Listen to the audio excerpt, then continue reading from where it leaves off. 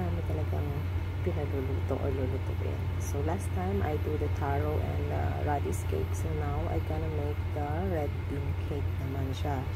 This time the red bean cake is sweet.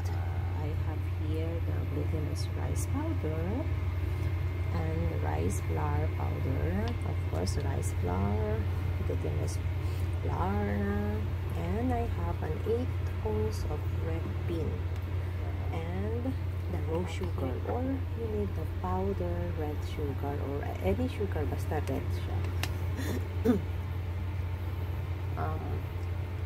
If you like naman, meron kasi yung chestnut flour, so you can use the white sugar if you use the chestnut flour.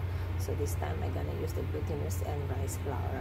So let's start, guys, because this one we're gonna need to boil a little bit long. Ayan, guys, this time I'm gonna wash and then boil. Medyo matagal siya, a little bit long time. So I'm boiling the water. I'm gonna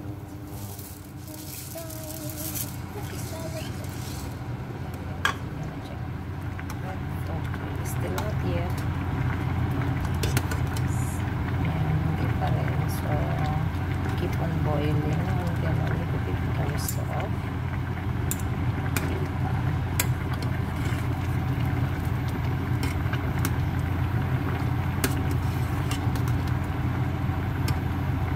Ayan na siya, guys. Diba? Soft na siya. If you can see, it's already soft. So, remove na natin siya dun sa ating casserole. So we're gonna put and transfer here, no need the water.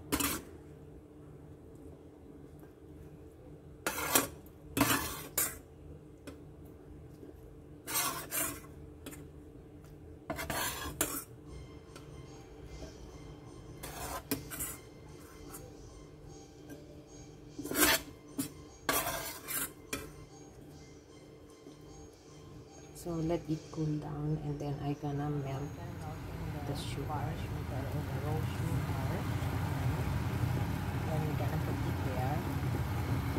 So let it melt. Now I'm gonna get the rice flour.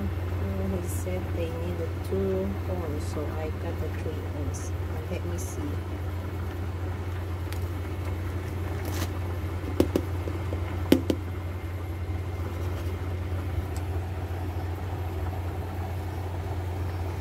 So I got this 8 to 10 ounces of rice, glutinous rice or sticky rice.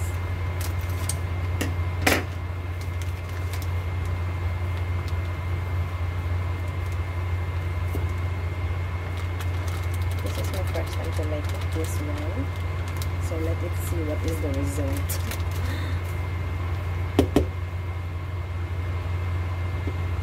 Here I have an 8, but I decided to get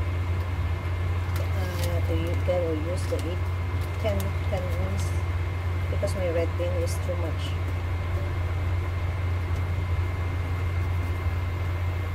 So yeah.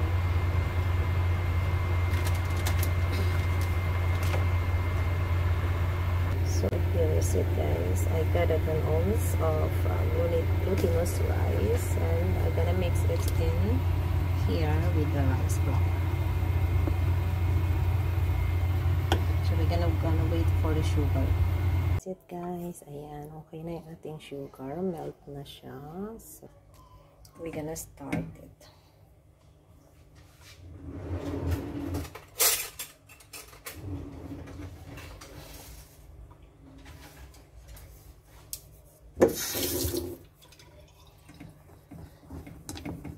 Mix, and we're gonna put this sugar here.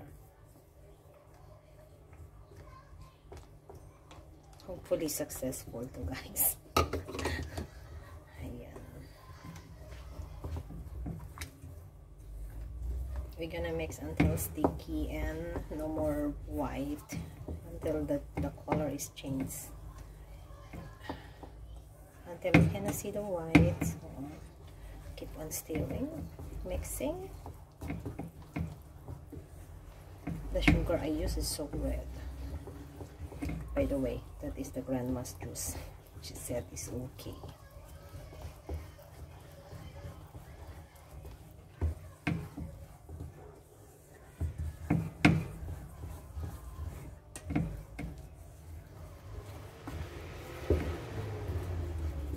So ayan, nag-sticky na siya.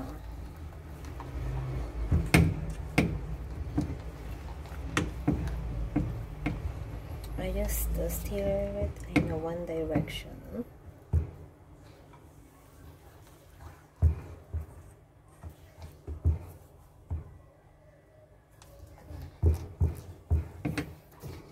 Okay, I'm gonna put 2 spoons of coconut milk. Ayan, ang ating coconut milk.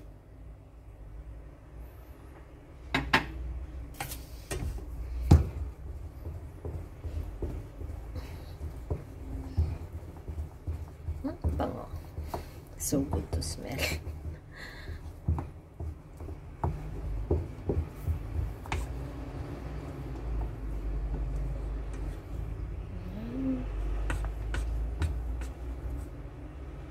Diba guys, napaka-sticky and soft and sticky na siya.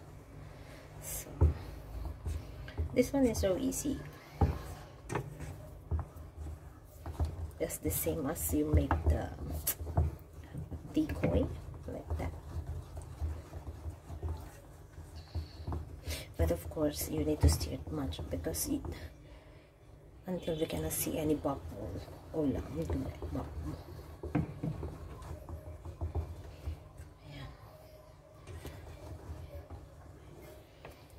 I don't want to be failed for now. Oh my god, this is my employers, they really like this, especially my sir. They always buy this outside. So ayan guys, we're gonna put the, I think it's too much, so I didn't put, I don't want to put in all. I'm gonna put it something. Ayan.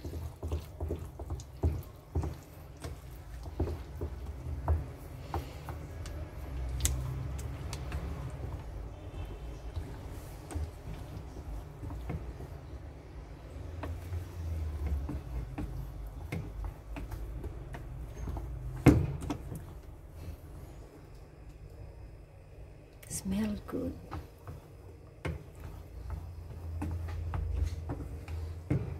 So I'm gonna prepare now the plate for this. We're gonna put it put aside first.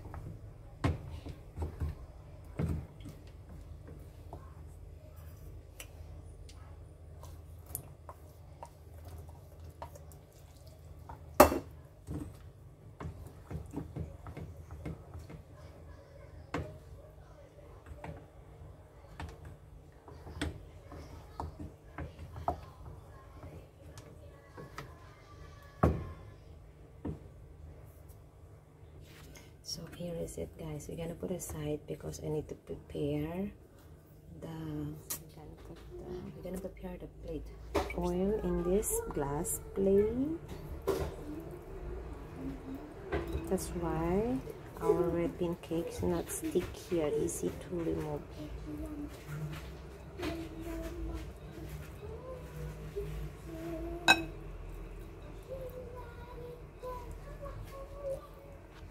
Our red bean. I'm gonna transfer here right now.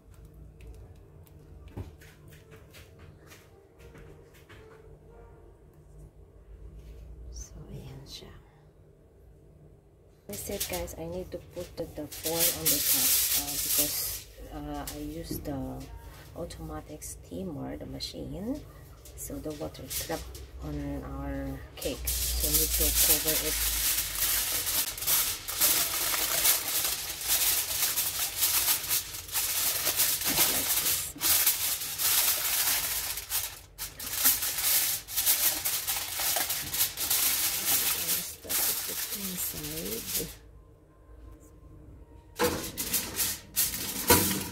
And I'm gonna steam for 30 minutes with the slow mode. Yeah, low Naka-mid lang ako pala. Mid. Sorry.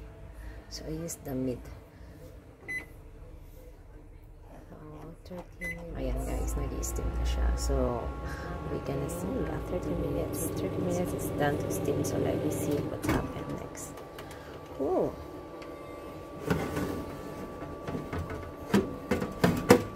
You see guys, that's why I use the foil, because of some water stuck on the top. Oh, this is it. The 30 minutes is enough because I have some white here, so I'm gonna steam again around 5 to 6 minutes. Maybe because I used the foil, so we cannot reach the 30 minutes to steam. So another 5 minutes to 6 minutes. We're gonna try it.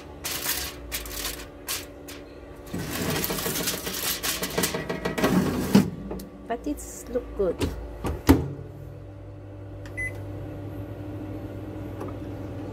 So ayan guys, I gonna try again the 5 minutes. Just because inalis ko yung cover niya. So hassle siya talaga pag may foil. By the way, ayan, this is the finished product. Ayan guys, as you can see, because I put the oil, so it's easy to remove at the side. Ayan, so easy. So check it out. Ayan, it's already done. Wala na siyang water everywhere. Already cooked. So here is it, my finished product again. Oh my god, ayan, ang dami na nating naluto. So guys, at kung hindi pa kayo nakasubscribe at bago pa lang kayo sa aking channel, please subscribe and press the button below para po updated tayo all the time dun sa aking mga videos na ina-upload. Thank you for watching guys. See you again to my next vlog. Guys, diba? Ang ganda. Soft. I'm gonna try to cut some to check it. Check natin siya.